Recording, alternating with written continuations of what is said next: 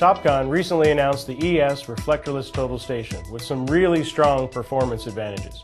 TS Shield for security, a very powerful EDM, and long link communication to actually place the field controller at the prism pole. But what's most important is for you to see how it actually performs in the field.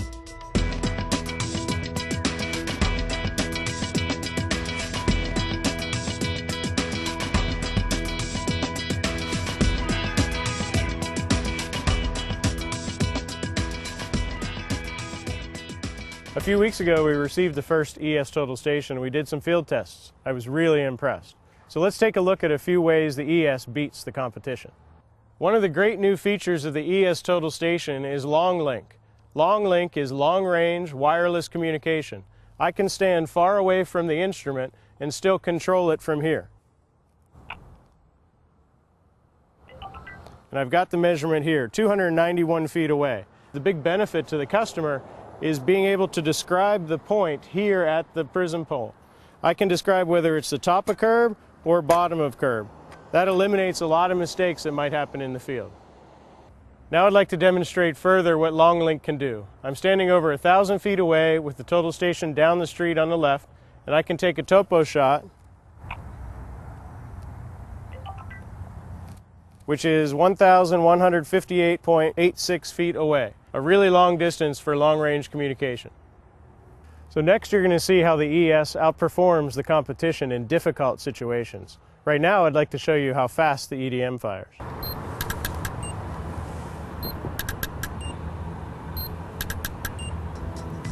So my TOPCON colleagues in Europe have done some side-by-side tests with the ES and the competition. Let's take a look at that. Our TOPCON team has compared the ES with the Leica TS06 and the Nikon Nevo. They set up 3 real-world scenarios to establish a realistic comparison between the different instruments. You can judge the results for yourself.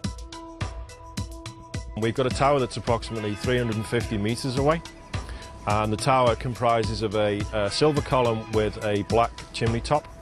So I'm going to hold my hands up and I'm going to count down from 3, 2, 1, and then I want you to take your measurement. 3, 2, 1.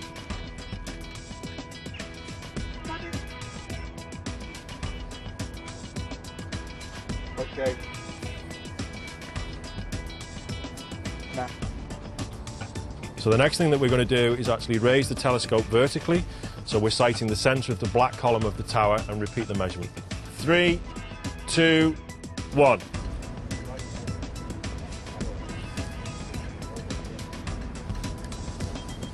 Failed. Failed. We've got a panel fence just in front of us, and on the panel fence I want you to take a distance off one of the panels. 104 meters.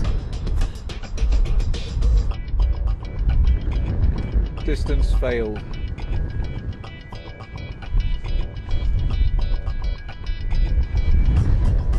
Distance failed. So the purpose of the exercise that we're about to undertake now is to take each of the 3 EDMs and check them over certain distances. The first test will be the distance and the time it takes to measure that distance to a prism, then also to the road surface at the tip of the pole. Ready.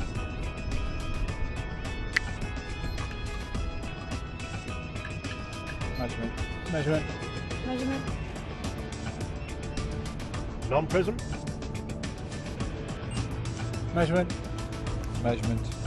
The Nikon Nevo failed at about 100 meters, with the Leica falling short before 120. But the TOPCON ES measured to nearly 140 meters. That's a full 15% distance advantage over the next closest competitor. Lastly, we made a very straightforward distance test to a Kodak Gray card at 200 meters.